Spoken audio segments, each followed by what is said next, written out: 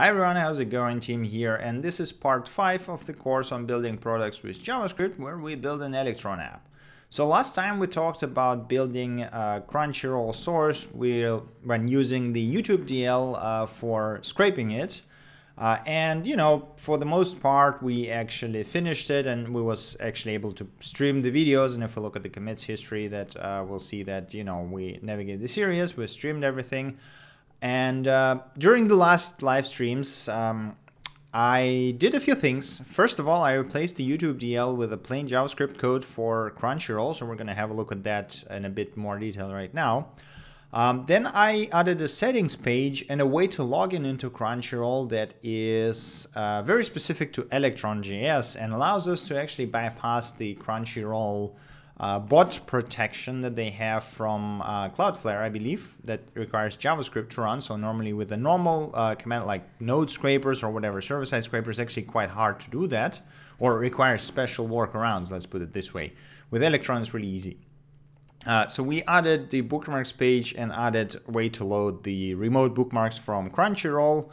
And then there was some more basic stuff like search and additional code polishing that I did off the streams, which is not as interesting. So let's go one by one. So first, let's talk about replacing YouTube DL with a plain JavaScript.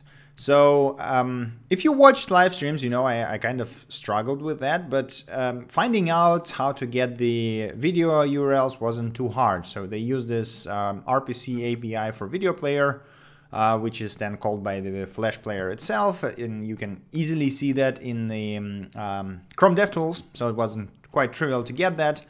It's just XML, so we used the XML parser to get the object back, and then, you know, load required parameters, and then we get the stream info, file info, subtitles info.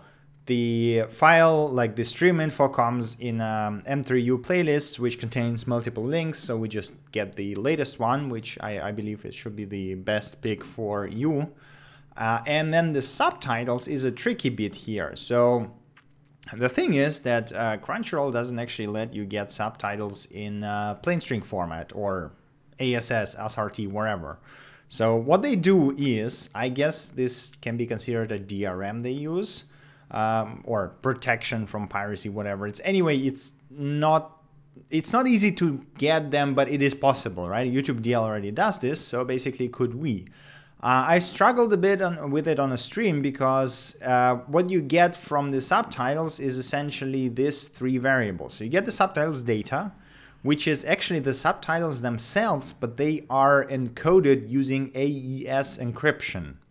And then they gzipped, and there's like a bunch of other things going on. And then you get the subtitles ID and subtitles IV, which are used to build the key that is used to decode this stuff.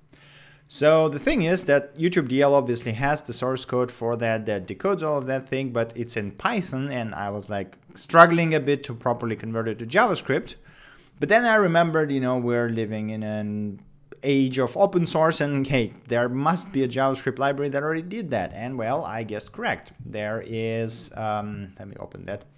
There is Crunchyroll.js from a user Death Spike on GitHub, which is licensed under MIT, which does exactly this. So I did a bit of digging, and this is yet another case of, you know, don't reinvent the wheel, just go search for something. You'll most likely find it these days.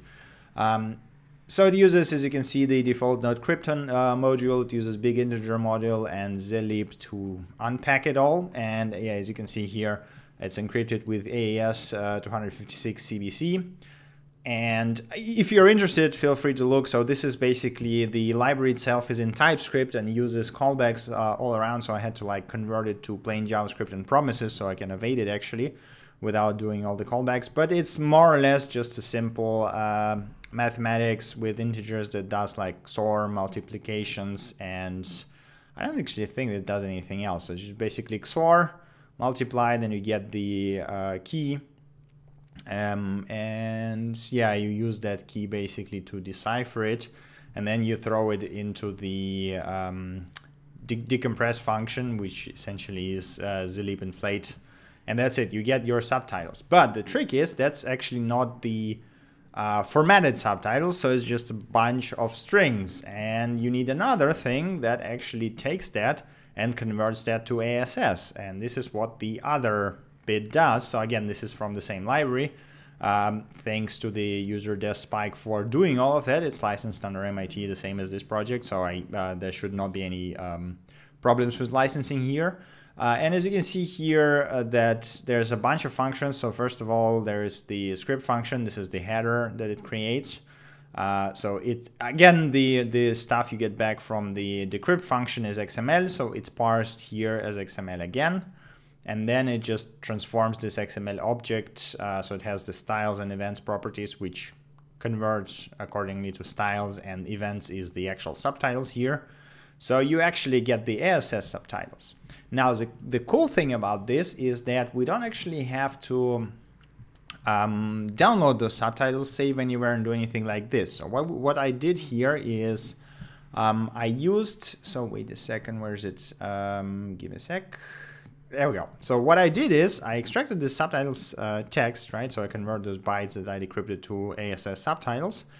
And then I create blob from it. So, and from blob, I can create an object URL, which I just pass to the player. And whenever its fetch is executed on the blob URL, the data will be immediately returned to it. So even though it is a URL, it already contains the old data. So we don't actually need to save anything to the hard drive. And it works perfectly fine. So, you know, this is...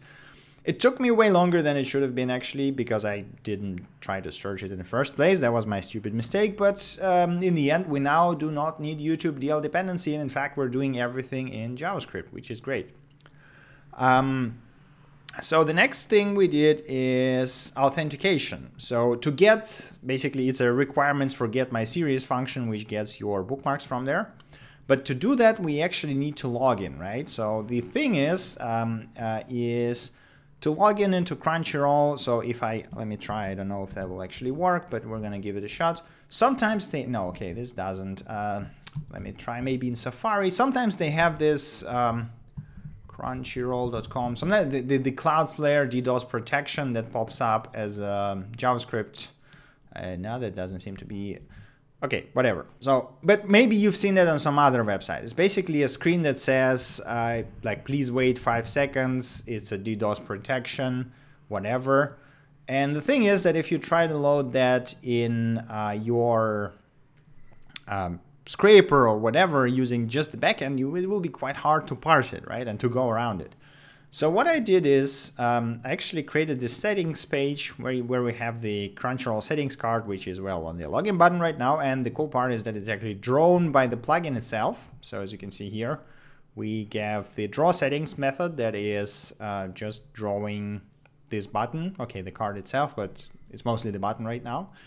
And once we press the button, it creates a new window, which actually navigates to Crunchyroll. So the thing is that right now I'm already logged in to Crunchyroll, so it will just like load and close because I'm already logged in. But if you are not logged in, you will actually see the login page, and you will, you know, it's kind of works like auth, because user logs in into Crunchyroll directly and we don't really save any password, and all we do is we take whatever the cookies are set from the Crunchyroll domain and store them in our database, right? And then we just use those cookies to sign the requests or to add them to requests that we are sending. For example, get my series request, right? So if I click on that now after logging in, there's something a bit broken, but okay.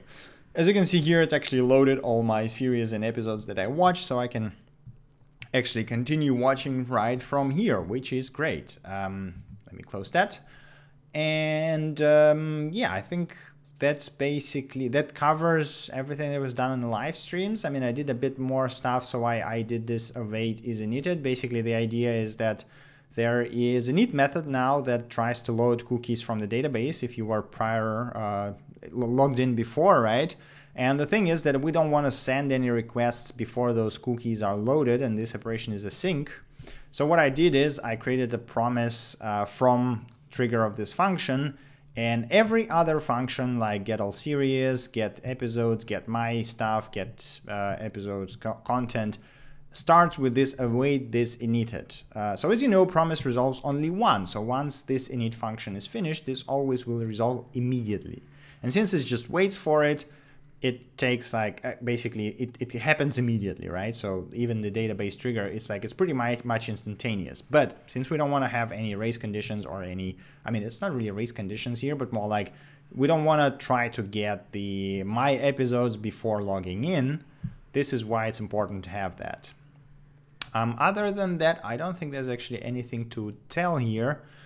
So regards to the poll that I ran last time, seems like most of people are interested in multiple sources. So we're kind of done with, almost done with Crunchyroll here. There's like one thing. So we're loading the my stuff now. Was it called? No, the get episodes. There was like get my, where the hell is it? Get my series. There we go. And the thing is that format here is a bit strange, so it's not sort of series and episodes the same way as we see them before, but it's sort of mixed because you have like episode title, episode URL, episode image description, and then you have only series title and URL without other metadata. So I'm still thinking on, you know, the best way to match it to the current database. Maybe I need to load the series data that are missing from there or something along those lines. So this is kind of still concept, still work in progress, but it works right now, right? So this is something I'm going to be thinking about a bit during this week, I guess, and then maybe fix it in live stream at some point.